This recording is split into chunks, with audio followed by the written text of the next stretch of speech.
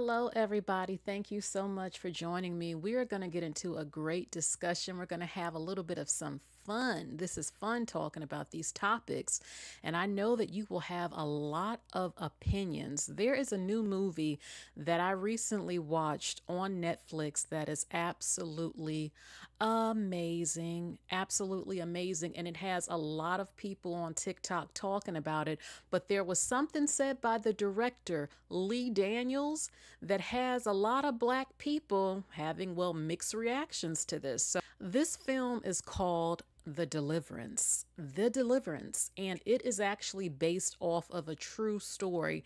It's sort of like The Exorcist a little bit, except we've never seen a movie like this before with a majority Black cast, and it's absolutely amazing.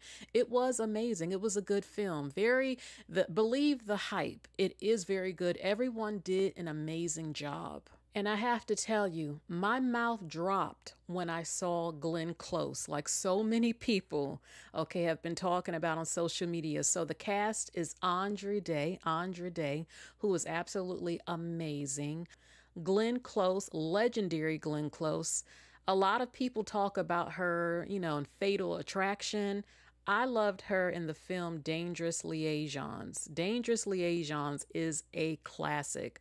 We also have Ellis Taylor and the legendary Monique. All of these women are legendary up here.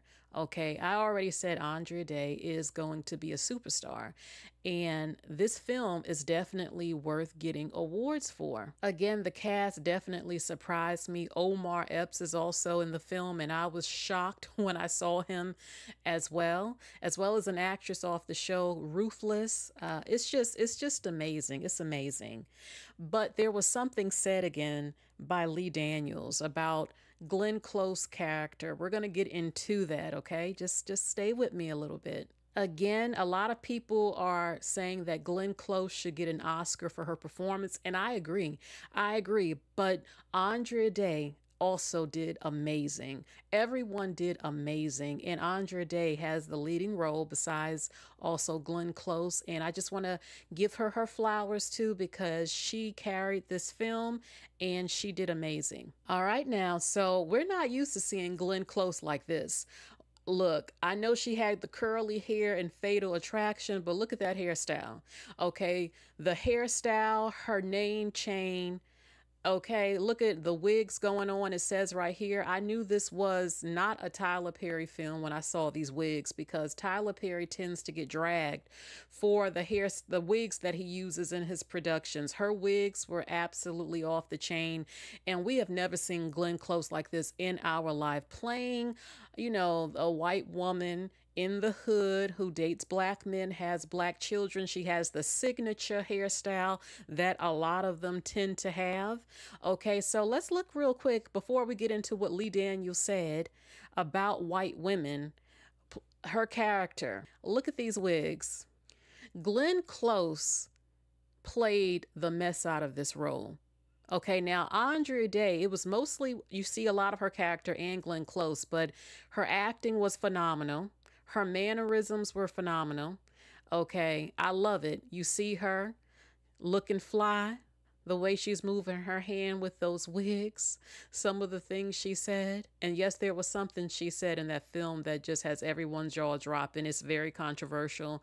But look, we never thought in our life we would see Glenn Close like this. She is an actress with range, and she showed that in this film. And I won't be shocked if she gets an award. And I think Andra Day should also get an award as well. Lee Daniels casted Monique, and we know that they had a little bit of a beef in the past, but it says that he revealed how in his spiritual journey he's finding forgiveness with Monique, which also influenced The Deliverance. And Monique has a somewhat small appearance, not too much. You see her throughout the film, and she did a really good job. So now let's get into what did he say that has Black people kind of, some are agreeing and others sort of feel offended that he said this. Lee Daniels has gotten slammed because he said the white character that Glenn Close portrayed in his film, The Deliverance, is what she displayed was a fabric of the Black community. And I didn't get upset when I heard this because I understand what he's saying. There are a number of white women, especially who are older, that you do see like this. I have ran into a lot of young and older white women who seem more stereotypical Black than me. Okay, more hood than me, because I've been in the hood, but I'm not the stereotypical hood rat.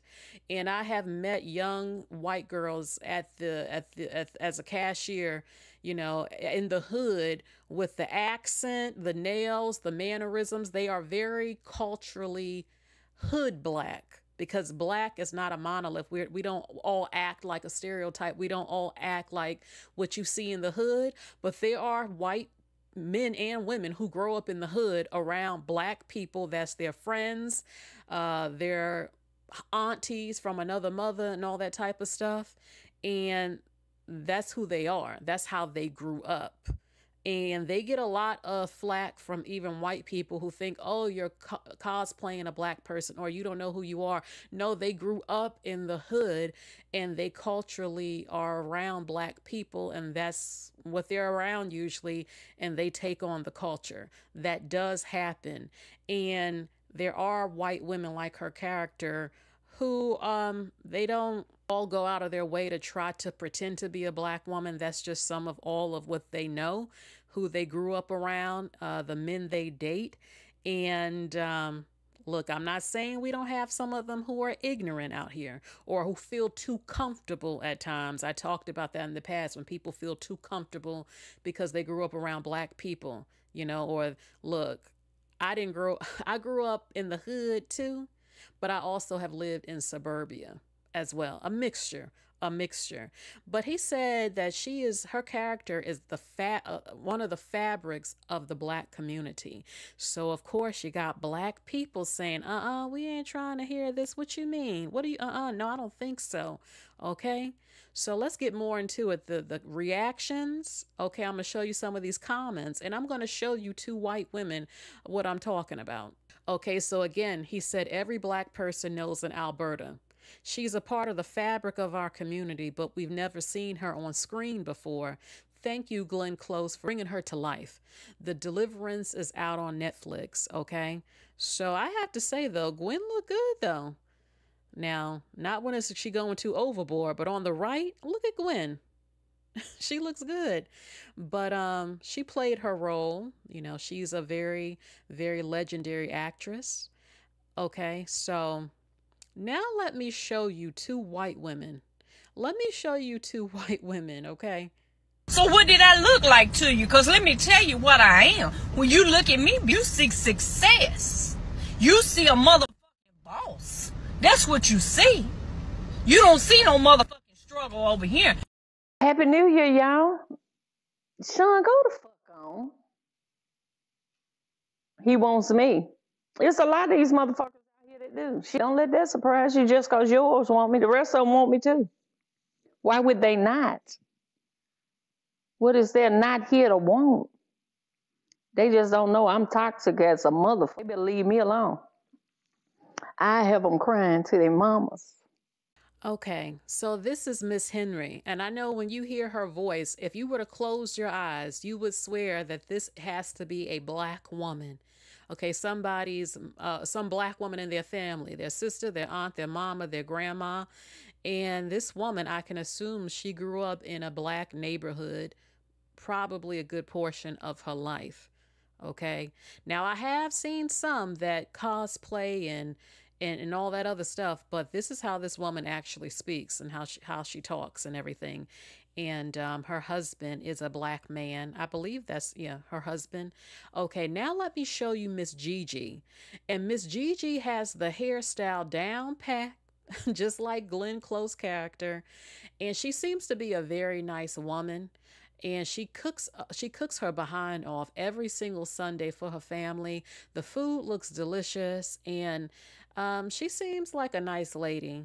But check out Miss Gigi. Look at this food, y'all. Let's just take a look and look at this food, too. Welcome to Gigi's Kitchen, Sunday night edition. I didn't do too much tonight. I know it looks like a lot, but this was a really quick meal for us. We have a couple of our family members that are out of town on a cruise. So we didn't do too much tonight. But still, to get your to-go plates and your Tupperware ready, because I'm sure we have plenty. I'm going to show you what we have. We have snow crab legs. A pan and a half of those. We have potatoes, roasted potatoes, and nice sauce. We have ribs tonight. Okay. We have Cheddar Bay biscuits. We have dirty rice. It's her favorite rice. We have smoked sausages. We have fried shrimp. We did fried, mostly fried because that's how everybody likes them. Okay. We have the boiled eggs. And this sauce that I made is a buttery garlic salt with all kinds of seasonings that you would typically put in a crab boil. I have corn on the cob. I set a couple pieces up top so it didn't get too spicy for the babies.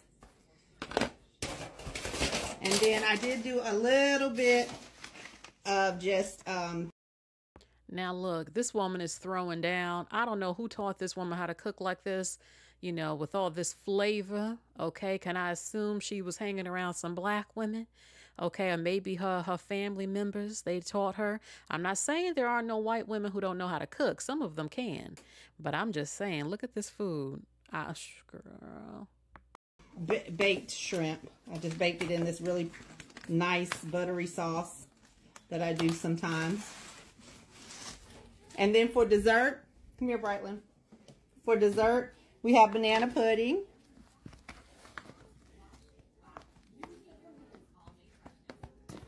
It's nice and creamy and has cookies all in it. And then Brightlin and I, my grandson and I. Brightlin. Say hi. Tell them what you made. I made bacon. Maple bacon croissants. Maple bacon croissants. They look good. Yes. So that's all. Thank you for coming. We appreciate all the love and support. All right, so that's Miss Gigi, and I might put her TikTok as the first comment. I might do that if you want to check out her page. But yeah, you know, she gets together with her family, and you know, who half black, and every Sunday has Sunday dinner. And it's just a lot of amazing looking food. And she seems like a nice lady. I wouldn't mind coming over there to try some of the food she's cooking. But yeah, look at that hairstyle that she got. The little swoop to the side. The swoop to the side that a number are known to have. People say when you see that hairstyle, that haircut, you already know she got a black man, you know, when you see that hairstyle. So, yeah, let's get into the comments now. What he said about white women like Miss Gigi, or the character that Glenn Close played, being a part of the fabric of the Black American community. Let's see what the public has to say. Okay, it says the fabric of whose community? Who is our? You could have just thanked her, my God. The movie was okay and all, but you might want to pump them brakes a bit, the part about the fabric of our community. I like Glenn Close, but fabric of what? Fabric of our community? That is a wild thing to say. You see, when he said this, I get what he's saying, but I also can see what they're saying too. But there are a lot of black families who do have white women who are a part of the family. You know, they are a part of the family. Their grandmas, aunties, helping raise people's children too. Oh yes, that does happen. That happens. You do have some white women who are truly the friends of black women.